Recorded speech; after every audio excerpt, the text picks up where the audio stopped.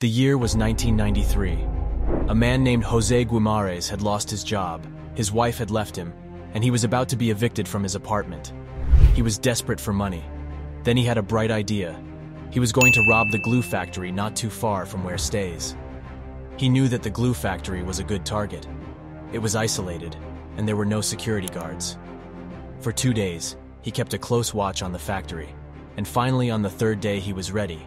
He waited until late at night when the factory was closed and empty. He then snuck into the factory and was making his way to the main office when he tripped and knocked over a large container of glue. The glue spilled all over him. He then tried to get up, and he quickly realized that he was stuck to the floor. He tried to free himself, but it was no use. The glue had dried, and he was completely immobilized. He then realized he was stuck in a sticky situation. He was trapped in the factory for over 36 hours. He was cold, hungry, and scared. He thought that he was going to die. Finally, someone held him calling for help. The police arrived and found him stuck to the floor.